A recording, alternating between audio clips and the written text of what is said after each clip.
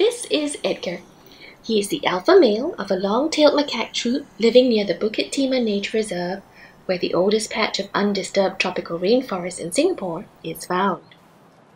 Rainforests are the richest type of habitat on Earth, and yet they are disappearing at an alarming rate all over the tropics. This is no exception in Singapore.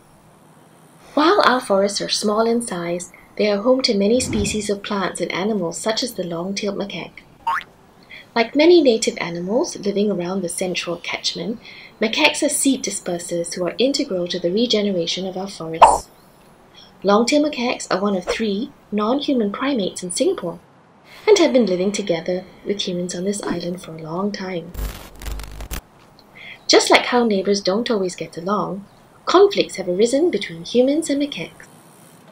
Edgar over here, well, he's addicted to human food, unfortunately, and because of that, he's developed something of a bad reputation among his human neighbors. You see, us humans feeding macaques over the years have caused them to associate people, cars, and takeaway bags with an easy alternative to foraging naturally for food.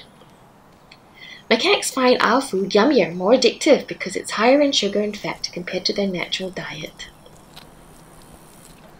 Edgar's family members, such as Anna and her baby Sam, have also taken to this bad habit of scavenging human food rather than forage in the forest.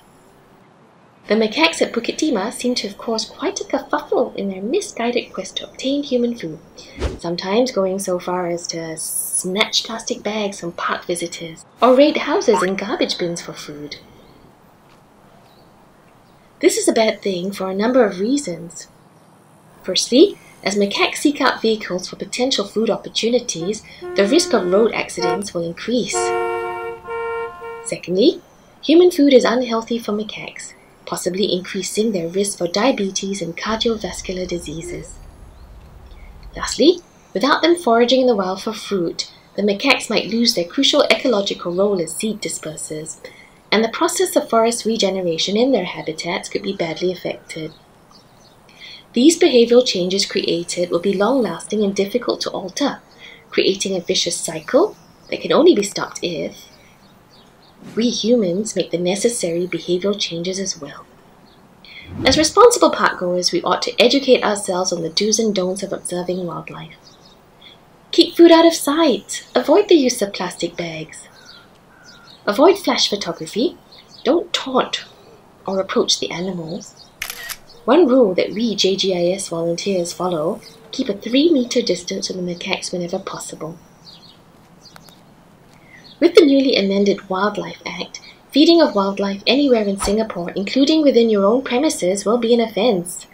First-time offenders could be fined up to $5,000, and repeated offenders could be fined up to $10,000. We should also be mindful of eliminating sources of food that might otherwise cause unintentional feeding, such as food waste that isn't disposed of properly. Dr. Jane Goodall once said, 3 years is enough for wild animals in an urban environment to lose the habit of scavenging human food and return to their natural diet if people stop feeding them. Only with consistency and cooperation will we see positive change.